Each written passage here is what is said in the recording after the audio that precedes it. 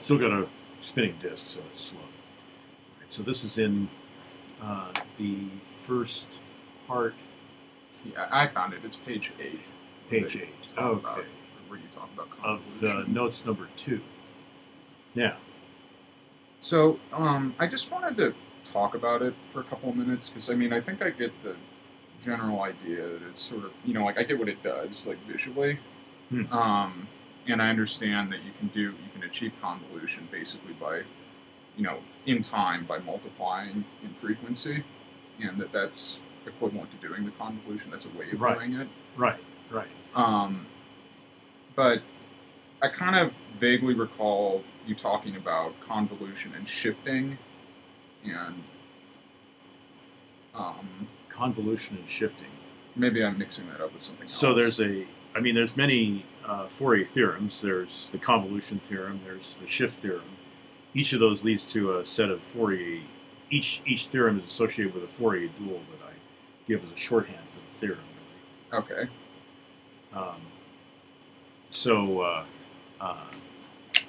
Convolution and shifting are two very useful Fourier duals. Okay. So the shift one then? Maybe I just ran that in with convolution in my head, even though it's totally distinct. So I kind of am forgetting what the shift one said. So the shift theorem. Let's see. Can I find it?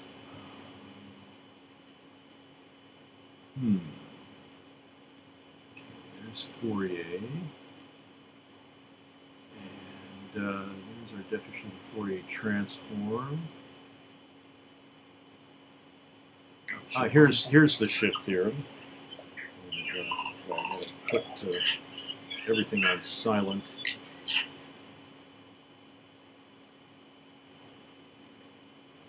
Okay. So basically, if you have a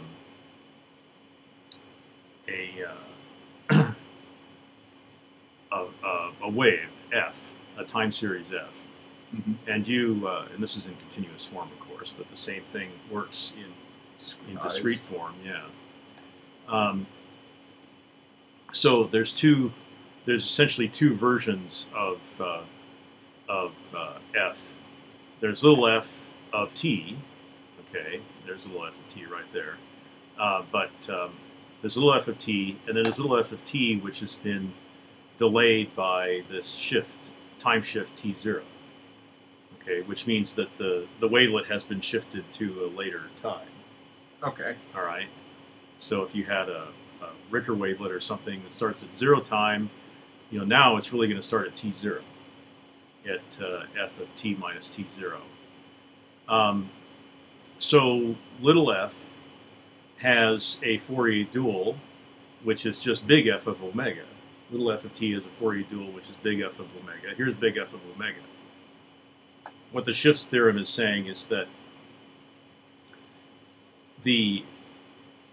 doing the shift in time, okay, if you transform that to the shifted wave into the Fourier domain, then the time shift in the Fourier domain is the same as taking, of course, you have the Fourier transformed big F of omega, and you multiply it, point by point, times e to the minus I times omega times t sub 0, the shift. Okay. Okay, so in this case, t sub 0 is a constant, right? And as you go through each component of the Fourier transformed f at each frequency omega, then this Euler exponential takes another value. And it's worth noting that there's a great similarity between this Euler exponential here that implements the shift in the frequency domain and the Fourier transform exponential itself. It's quite similar. I mean, t is not constant in it, but it's damn near the same thing. It's very it's very familiar, and we'll actually make use of that later on. So I guess I hate to make a picture because just kind of describe the picture. So I'm drawing just like I've drawn two waves: a continuous wave, um, and then just a wavelet. And Right. I'm kind of thinking about the fact that I can make a wavelet wherever I want just by windowing, like just saying that I'm going to go from Right. delta t to n delta Now, t.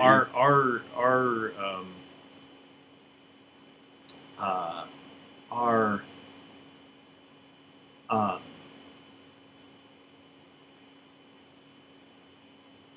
the theory, this theorem here, for instance, this Fourier dual, is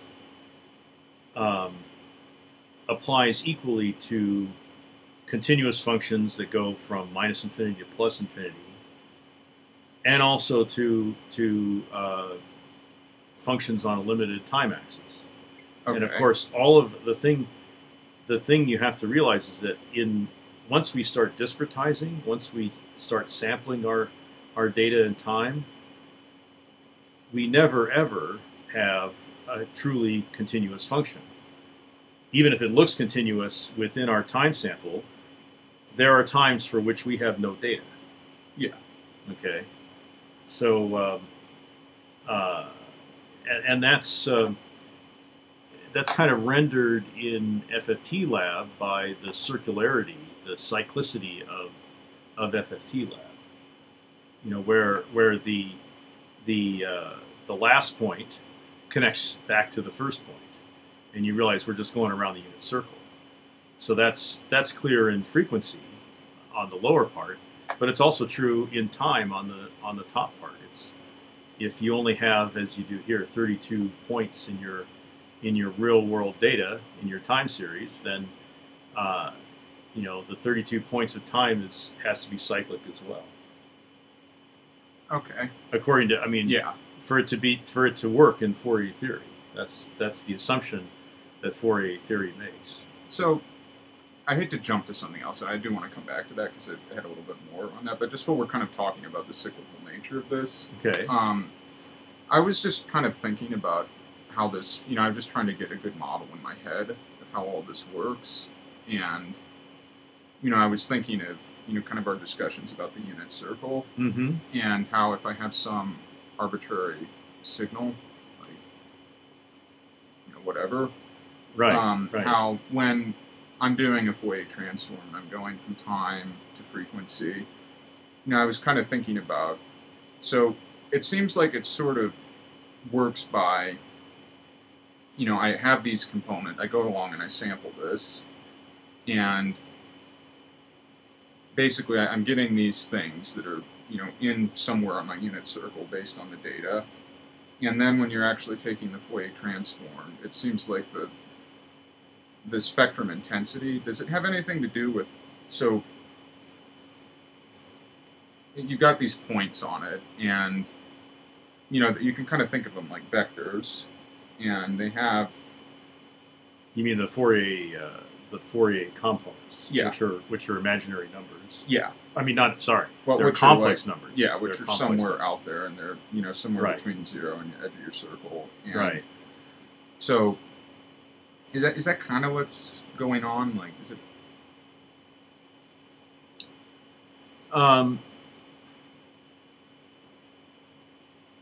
Yeah, I mean, the way to move into that is through the Z transform, and realizing that you can turn the Z transform into the Fourier transform with this definition of Z.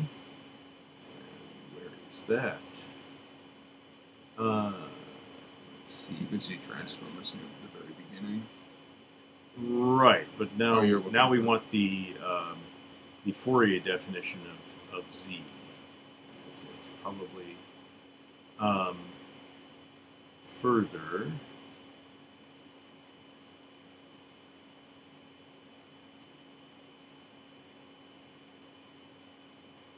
Let's see. Okay, that's as far as that goes.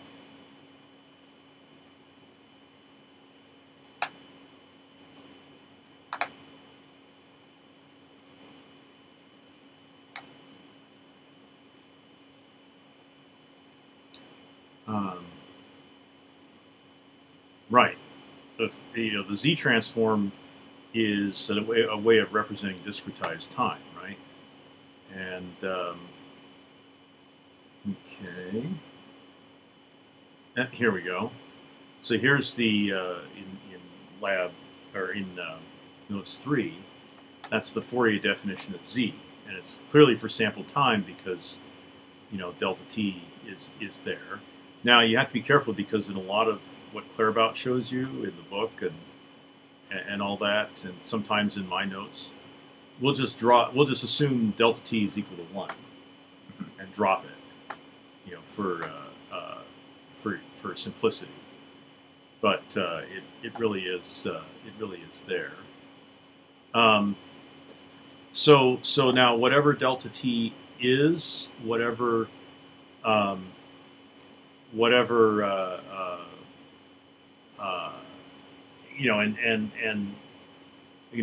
omega is, okay, the this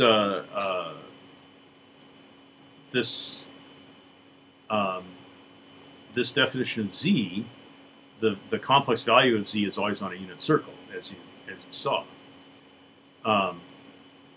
Because it's cosine omega delta t plus I sine omega delta t.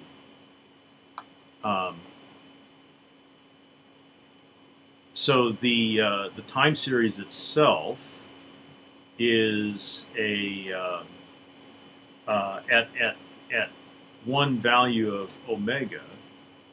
Okay, the time series is a bunch of coefficients, real coefficients of these points that are scales of these points that are around the unit circle. So they are displacing, right? The coefficient is displacing that value, away. To the extent they're different from 1, the coefficients, they're displacing the values away from the unit circle. And of course, the ones that we don't have data for, where the coefficient is 0, that's at the center of the unit circle. So I think that actually is helping a lot. So I just want to draw another picture really quickly. So I've just drawn another unit circle, and I'm just imagining, essentially, I'm thinking of this sum that you have. Right, that's a Z polynomial. Yeah. But it turns out, if you take this definition of Z, it's also the Fourier transform component at, once you add all the parts of the polynomial together, then it is the Fourier transform at that omega, if you take omega constant. Yeah, so I'm just imagining a situation where I only have one of those. So one where I'm a sum of 1, and I only have one coefficient and one sine cosine. So you have a one length time series. Yeah, just for or maybe it's a spike. I'm just thinking of something that's really simple and easy for me to draw. So kind of going back to my unit circle. It's always good to test with spikes with delta functions, because they tell you what the impulse response of the transform is. Yeah. So if it's something like that, then just going around the circle, then I just have one thing, kind of. If I'm just thinking of plotting this out on my unit circle, and I only have the one coefficient and one, cosine sine. But you're allowing frequency to take any value. Yeah. Okay. So I essentially you have if it's a delta function equal to 1, then you have 1 times e to the power of I omega delta t. Okay, and so delta t can be 1, and so you have e to the I omega, and that cosine plus I sine. Right. Of omega. So that's a that's a point on the unit circle for each different frequency. Yeah, so you would get like something plotted in the unit circle, and then there'd be a place where it was larger, but at higher Well, only if instead of you're taking a delta function of value 1 with coefficient 1, you have some other coefficient, and it will be a circle either inside or outside the circle, right? Because it'll be the same coefficient, the same f sub n, right?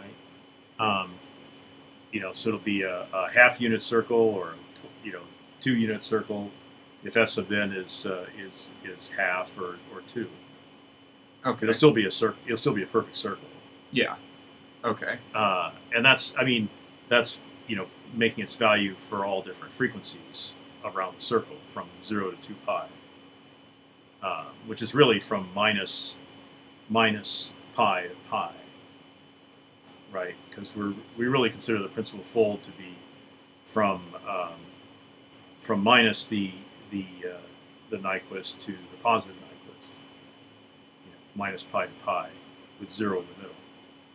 So okay. Then you have to then you put FFTlab on origin centered. So this is that. So the real is the so these are the real and imaginary values going around the unit circle, right? The real is the cosine part, the imaginary is the sine part, and this is exactly that, because we got one coefficient. Now it'll self-scale, so it doesn't matter. Yeah. What we set the value of the spike to, we won't. But it will. It is actually changing the values of these real and imaginary parts. They're being scaled by the coefficient f sub n back to here. Yeah. So just to sort of finish off, could you go back to the FFTlab? Yeah. So when it comes up with the this the intensity essentially in omega, the vertical scale. Yeah. That's the Fourier. You might be tempted to call it the spectrum. The spectrum is the square of it, right, or the magnitude of the complex number. But it's a complex number, which is let's call it the Fourier component, or sometimes, as Claerbout calls it, the Fourier transform, or Fourier transform component. Okay, because I was sort of thinking about these as being the magnitude. So can you say that one more time? It's the okay. So it's the here we have the real and imaginary parts of the Fourier transform of this spike. Okay, and the real part is the cosine of omega. The imaginary part is the sine of omega. And the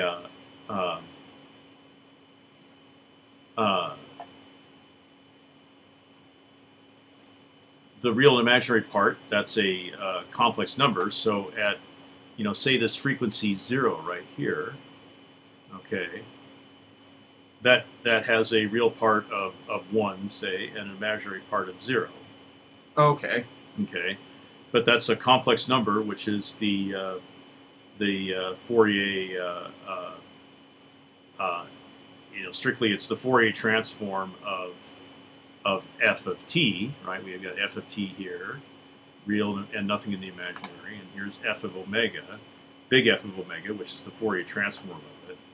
I understand what you're saying. Now, these are essentially the coordinates of where it would be at on the unit circle, and the intensity is just when I take the vector magnitude.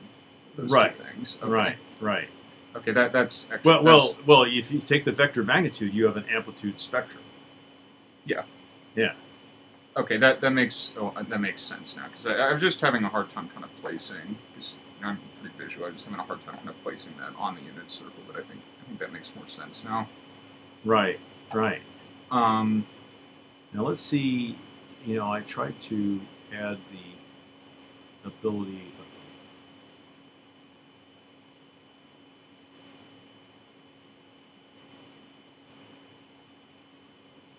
We'll see what happens. Try refreshing it.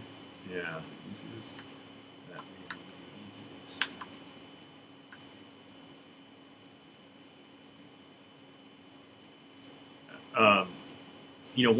Once you take get the magnitude of those two, you got to keep the, remember that there's a real part, there's an imaginary part, and and together, the magnitude of that complex number, that is the amplitude spectral component. Okay, so let me put this origin centered again. Okay, so at zero frequency here, the real part is 1, the imaginary part is 0, so the amplitude is 1. The spectral the amplitude spectral component at zero frequency is 1. Let's look at this frequency here. That's pi over 4. Okay. Okay, and there the real part is 0. The imaginary part is 1. Okay, and so they still have an amplitude of 0. And if you think about this, this cosine is going down as I go from 0 frequency to pi over 4, and in the imaginary it's increasing as I go from 0 frequency to pi over 4. So actually, any one of these, if I was to get the amplitude, it would be 1. So actually, right across here, the amplitude spectrum would be perfectly flat. Okay. Okay. Yeah, I think that makes sense. Okay. And that, in fact, is the amplitude. That is the amplitude spectrum of a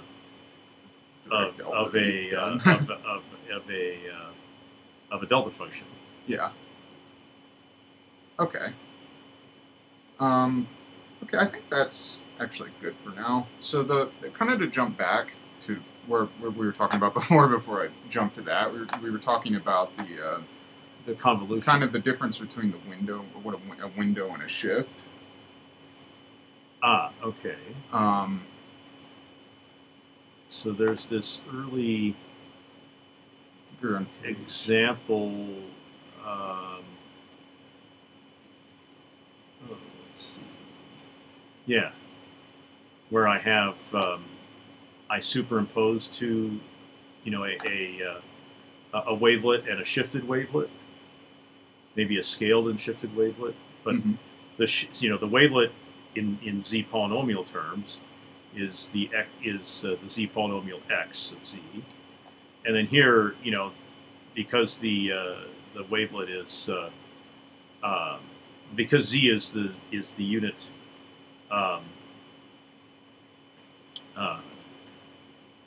the unit delay operator.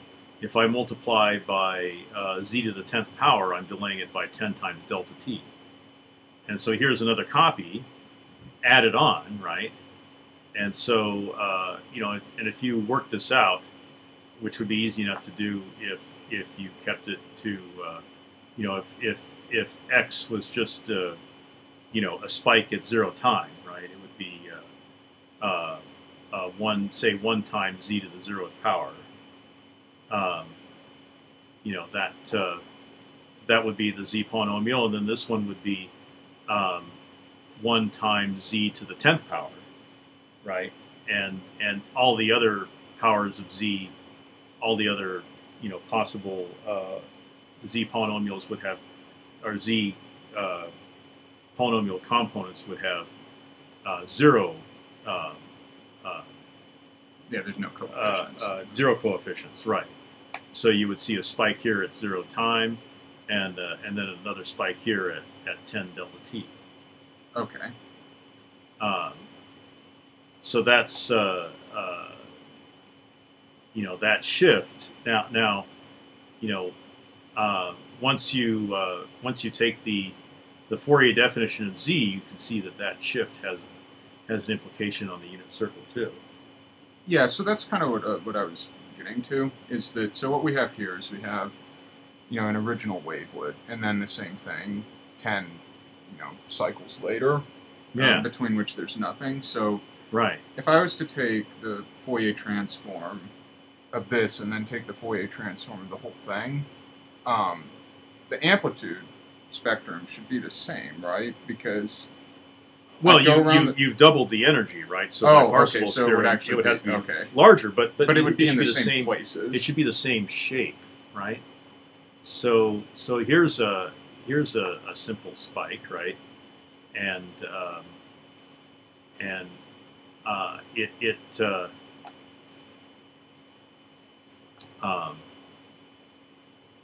it has this Fourier transform, which actually we just talked about how the spectrum is all ones. Yeah. Okay, at every frequency. So I can add another spike. Wait for the computer to catch up to me. Okay, and this is the linear superposition of in the omega domain. That's the linear superposition of that simple, broad cosine and sine wave we saw before, and this one here. Okay. Which, as you can see, at larger time, and this is an important concept in this class. At larger time, you get waves that appear to be higher, quote unquote, frequency in the omega domain, in the frequency domain. Okay, there's just no convenient way to describe this, other than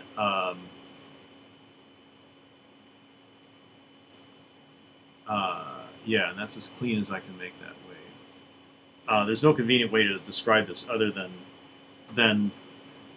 talking about frequency, whether it's what you see in the bottom, you would describe very naturally as a high frequency wave. But since it's on a frequency axis, that's not quite right. But yeah, and we still just have to describe it that way. It's not actually, because it's the same wave. It's just empty time before it. Well, it's been shifted in time. So that shows the parallelism between the two domains. Okay, because I really get the same thing if I take a okay. So if I have draw, okay. All right. So let's see. That's not so good. Here. Okay. So look what I've done here. I've taken what I had in the time domain, and it's made a cosine sine combination in the frequency domain. I mean, I'm sorry. I know what you meant. See, it's just impossible. Yeah, because it's so parallel. Now you'll notice that this is actually the negative of the imaginary part. So there's that sign difference between the forward Fourier transform. We had a spike in the time domain. The forward Fourier transform gave us a cosine and a sine. When we do the inverse transform and have a spike in the omega domain, okay, we still get the cosine on the real part in the time domain. We get a negative sign on the imaginary part in the time domain. But other than that, it's exactly parallel. It's a really nice Fourier dual. So I can add a higher frequency spike, right? And that's pretty much what I had, for it's and this now looks like a higher frequency wave in the time domain. Okay. Okay, I think that makes that kind of makes sense. So just one more question, kind of on this topic, was I'm thinking back to the high frequency wave that we had here, based when we just had the two spikes in the time. Can we just make that really quick? Could you zero it and just put a spike there? So we'll have an early spike, yeah, and a later spike, and a later spike, yeah, and I'm just trying to think about so the amplitude spectrum for this. Yeah, I just find it a lot easier to think about that than what's actually going on here. So if I think about what the amplitude spectrum for this should be, so since these two spikes, they're two direct deltas, just offset by some time. So the frequency intensity. We get with this. We move the one spike down. Yeah. And we get another cosine sine combination, just with more rapid variation in omega or higher frequency, as I'm just going to have to say it. Yeah.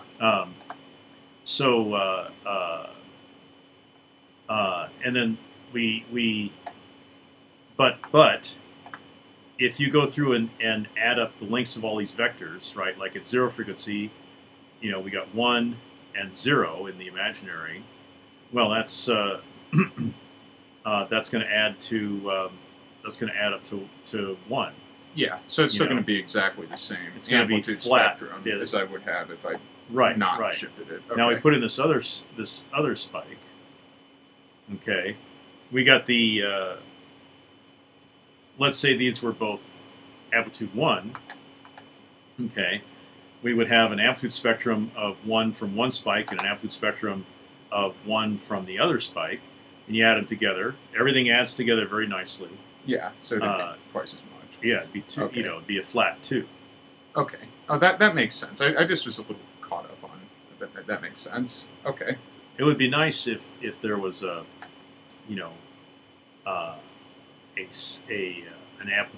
amplitude spectrum display also for each of these in time and omega.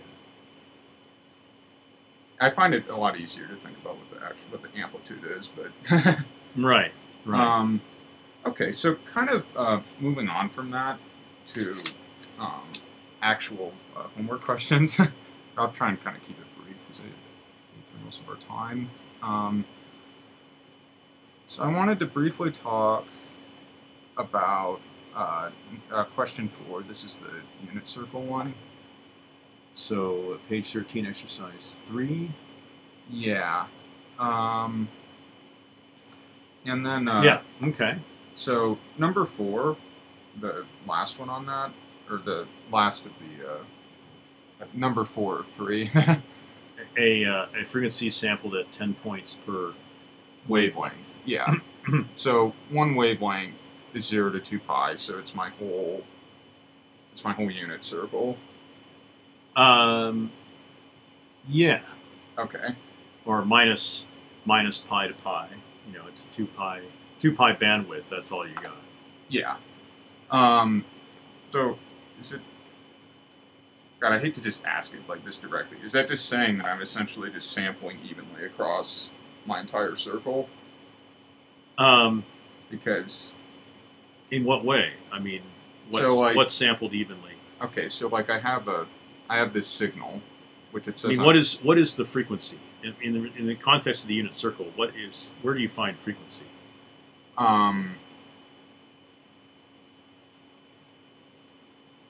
It's not the real component. It's not the imaginary component. It's not the coefficient. Where do you find frequency?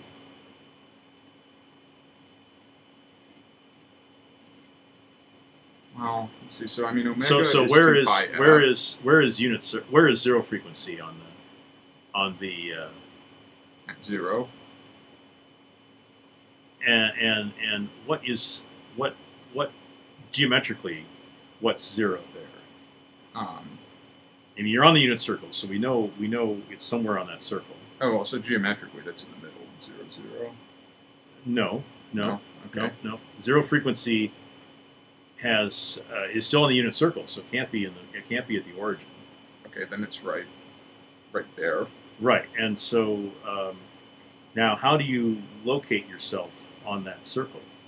How do you describe that location?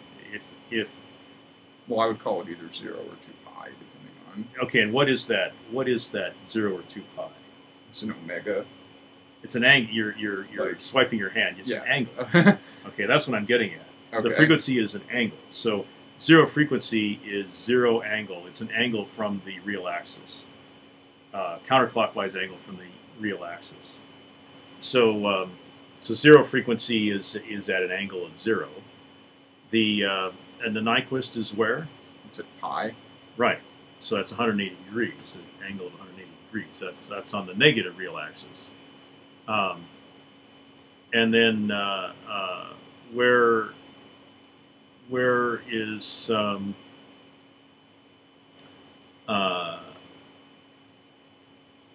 is where are the negative frequencies? It should be quadrants 3 and 4, right? Yeah, on the unit circle. Yeah. Yeah. So they're below the real axis. Yeah. And okay, so this frequency sampled at 10 points per wavelength, and so we go back to the Fourier definition of Z. Okay.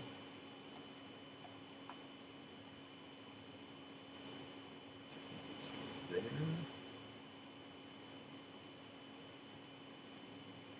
Yeah.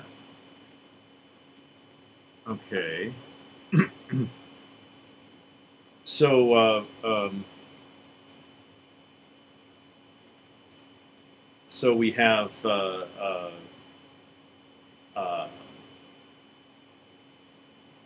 so what does it mean, 10 points per wavelength? Then how do we put that delta t in there? Well, let's just imagine we're using this wavelength right there. Uh-huh. So I have 10 evenly spaced points, which then corresponds to 10 evenly spaced points, somewhere on my unit circle. Right. So let's see. And, a wavelength, I guess. So if this is 0 to 2 pi, this would be 10 evenly spaced points going between 0 and 2 pi on the unit circle. Is that right? I'm gonna, to make sure I'm not misleading you, I'm gonna check out the solution set. Okay. Because I can't always remember these things.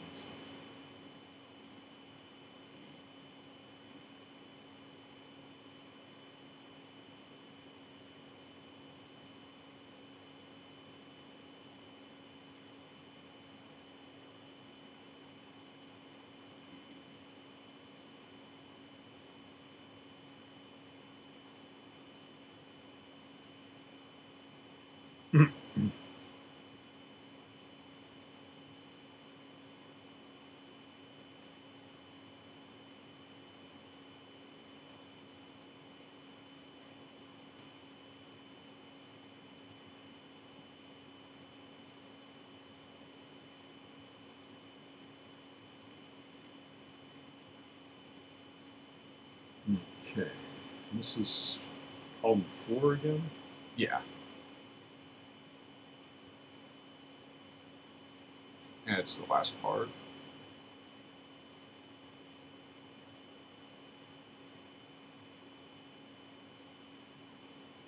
Right, so one wavelength is 2 pi, right? So then what angle would you find the 10 points per wavelength frequency at? 2 pi divided by 10. Yeah, spacing. Pi over 5, right? Okay, then that. So that I just was a little. I thought that's what it was, but I was a little confused just because of the. Oh no, never mind. Actually, I was kind of getting hung up on the fact that these quadrants would be negative frequencies and these would be positive frequencies, but I think that's okay actually. Yeah. Okay. Because 10 points per wavelength means that we're at omega is the Nyquist omega divided by 5. So that's the Nyquist omega is pi. Oh, yeah, I hadn't thought about doing it. Okay.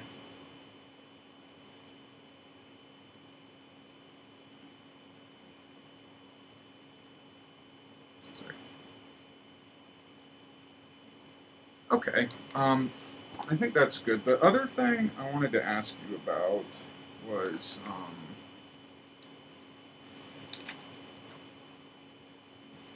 it's kind of quick.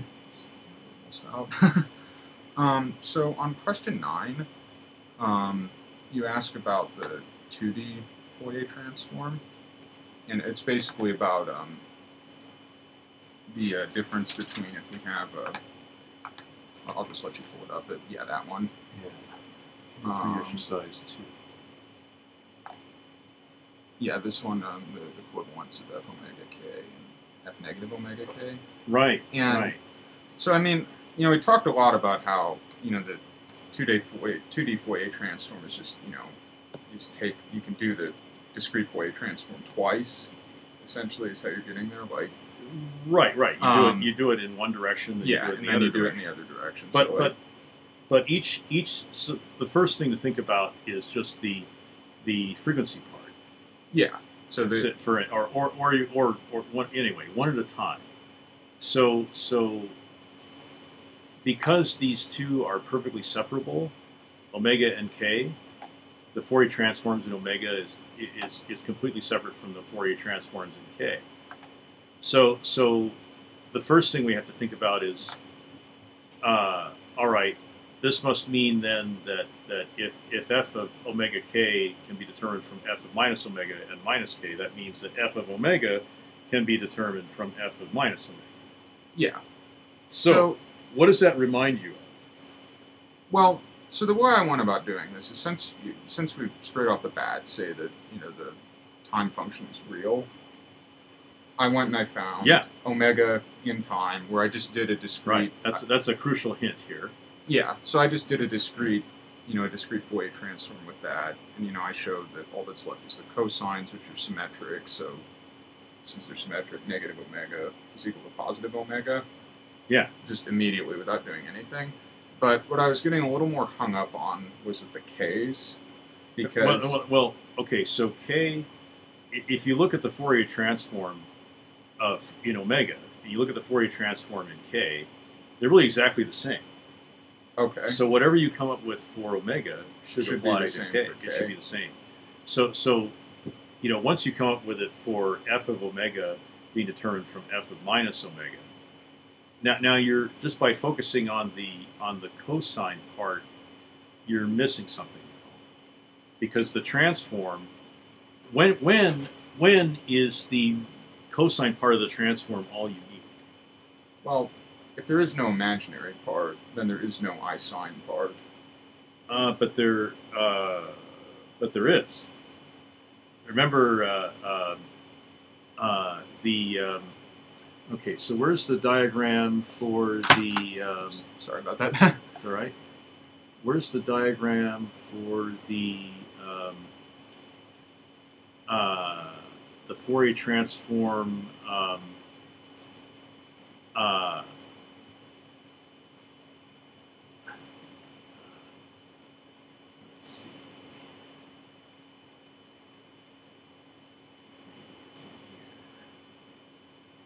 Let's see. That's all about the discrete Fourier transform. Okay. Well, we could get to it from that too. I mean, if we just think about the definition of the Fourier transform, where it's x of n. Well, what is this? This discussion of omega versus minus omega? What does it remind you of? The only time we talked about, relating the there's only one time before we've talked about relating the positive time with the negative time, or the positive frequency with the negative frequency. I don't know. I vaguely remember you doing something in FFTlab with. So remember the discussion of even and odd functions? Yeah. Okay, and the even part, your real time series, all real time series still has even and odd parts. Yeah. Okay. Oh, okay. Okay, and the even parts go into they're triggered by the cosine part of the Fourier transform, and the odd parts trigger the imaginary, or the sine transform, which then ends up on the imaginary. Yeah. So if it's all real, then there isn't an odd part, right? No. There's an odd. Of course, there's an odd part. because so and again we can go to FFTlab, right? So here's an all real, all positive. Yeah. You know, this all in positive time. It's got real and imaginary parts because there's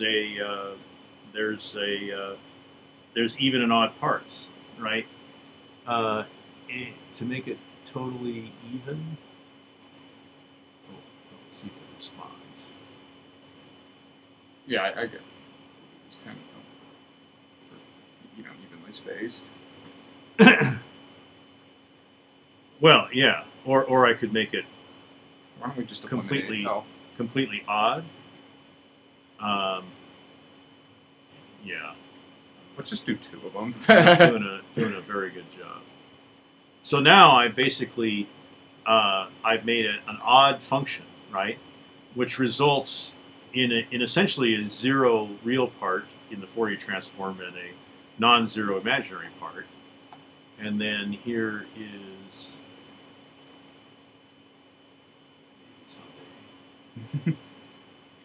here is an even function, which essentially results in a 0 imaginary part of the Fourier transform. So So if it's saying that the time function, okay, I see what you're saying. So it says nothing about if the time function is even or odd, just that the time function is real. Okay. Right. So given that, you can still concoct, you can still concoct a relationship between the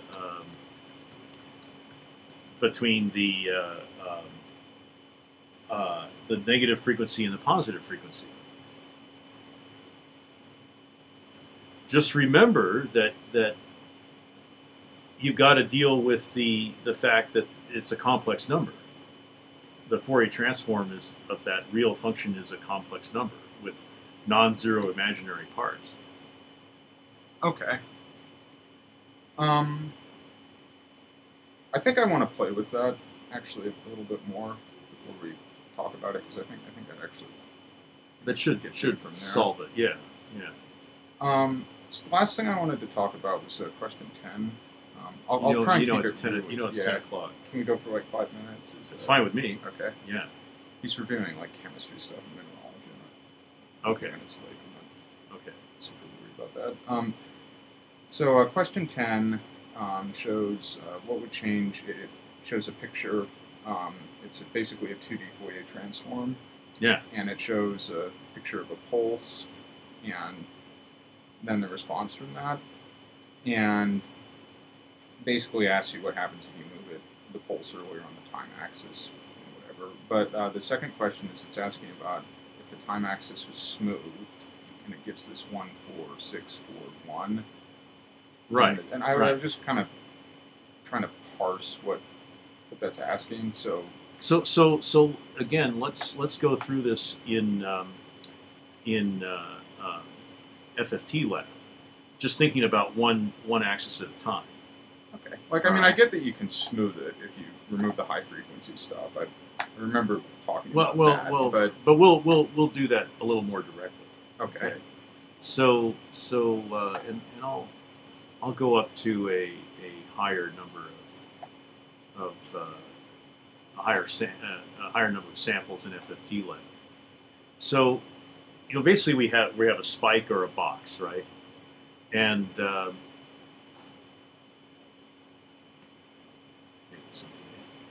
okay, here we go. Too many samples. I mean, it's not like the computational load is too great. It's all this. It's the video recording problem. All right. So if I have a pulse that's early in time, right? Here's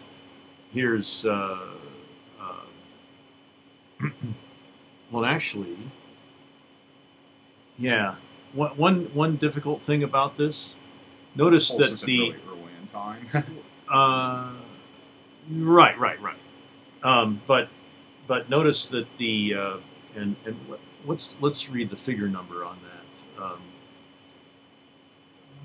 I think it was number the 10 figure. This. Yeah. Yeah. Okay, let me put that on the screen here. So that That is which exercise?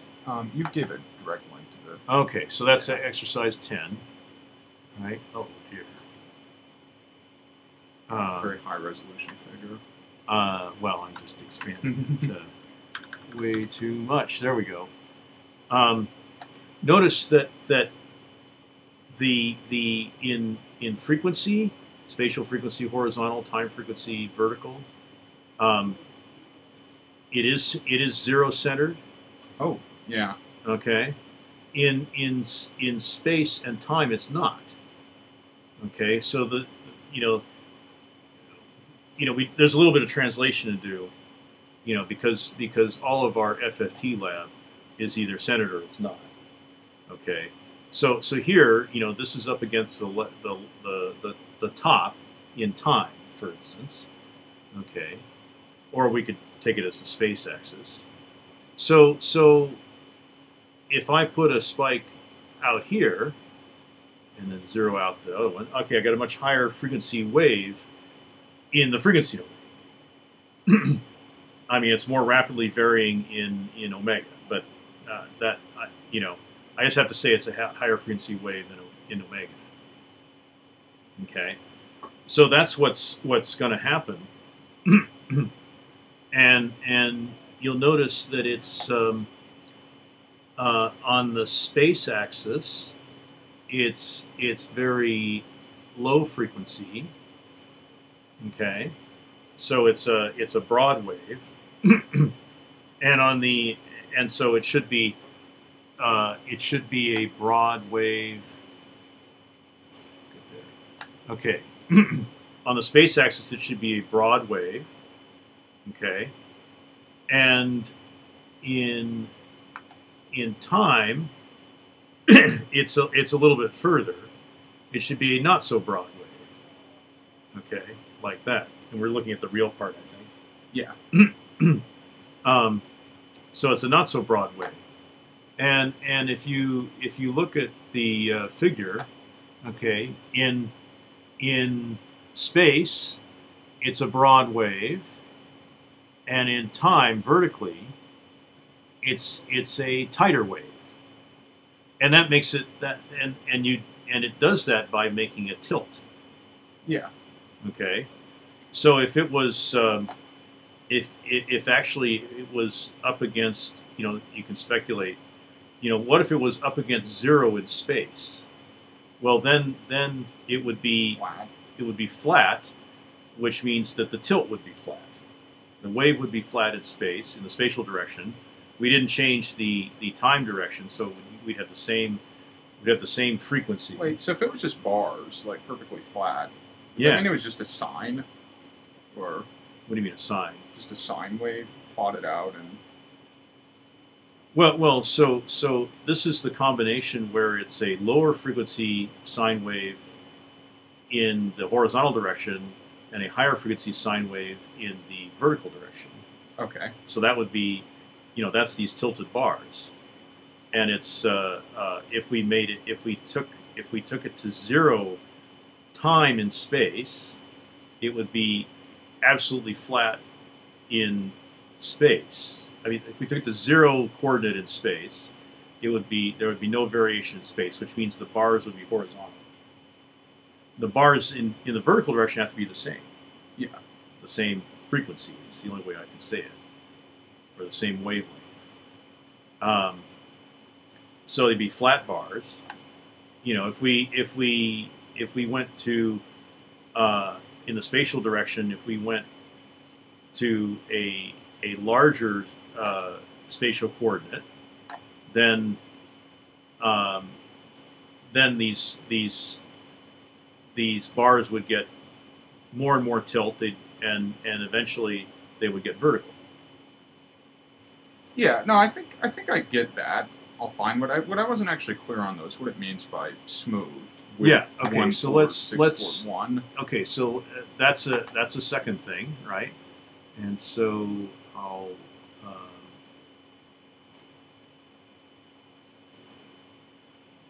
Okay. Now, let's see. When I had a spike, okay, I had a perfect sine wave. Okay, and here this one is close to 0 time, so it's a fairly broad sine wave, not real broad, but fairly. And I turn that into a delta function. I'll make it a 4-length delta function. Now it's clear in the real part that I have a sinc function. Okay, and not quite because I didn't draw my boxcar that well. So now I'll smooth it. Okay. And what's happened?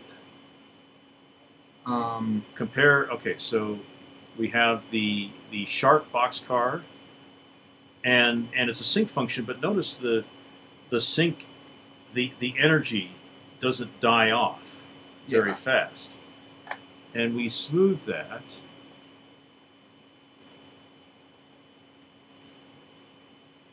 Yes. Yeah. Okay. And it dies off faster. So that hasn't really affected the wavelength in here in the frequency domain, but it's affected where we can see it. So when it says smooth with like a 14641, that's just basically referring to what the amplitudes are. Well, let's see. Pulse. So like let's put in you pick something where yours is like smoothed by, I don't know, 4884. 1 4 6 4 1. We can just put that in directly. Yeah. So that terminology just is basically telling you like what the smoothing factor well, is. he's giving you the wave, you know. Okay. He's giving you the I mean, it's a smoothing wavelet, but that's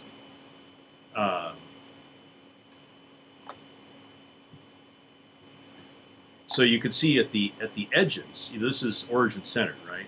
And at the edges, it's near 0. So, okay, going back here, what we're seeing is the same thing in space, right? It's smooth in space right now. Yeah. And the I didn't even notice that his is smooth. Okay. Yeah. You have to look at the the full image. And notice that it's, the smoothing doesn't change the main striping. Yeah, it just changes, so it's just going to. Yeah. Okay. It's kind of how it's kind of this oval shape. No, I get it. Because it's smooth. It's smooth more in space horizontally than it is in time. Okay. Okay, that actually makes a lot of sense. So.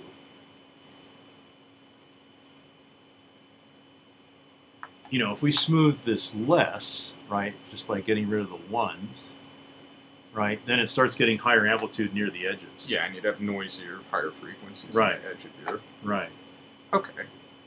And in fact, if we go all the way back to the spike, right, it's just as high as symmetrical the edges everywhere else. So if you were to plot in space just like a cosine, it'd just look like blinds essentially, like right, like that. Right. Okay. If there was no smoothing at all. Yeah.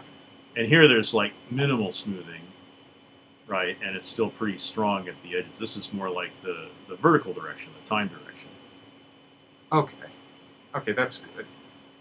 You know what? I just looked at the time and I think I better run.